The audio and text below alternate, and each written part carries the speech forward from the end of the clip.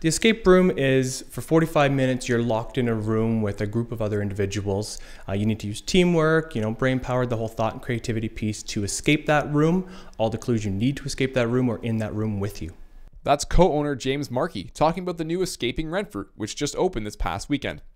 James got the idea to open his own escape room after a positive experience with one in Ottawa. Our family thought it would be a great team building event to get us all down in the city to go through one. Our cousins and family all went through one. We came back from that kind of energized and ready, and we created a room for Renfrew County.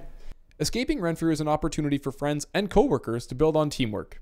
It is definitely a teamwork and a team building. You need to be very creative. We have some of our clues that are in one part of the room, but another team member might have read half of the clue in another part of the room. So you need to really put those together and work together. You are given 45 minutes locked in a room to figure out puzzles and complete the room.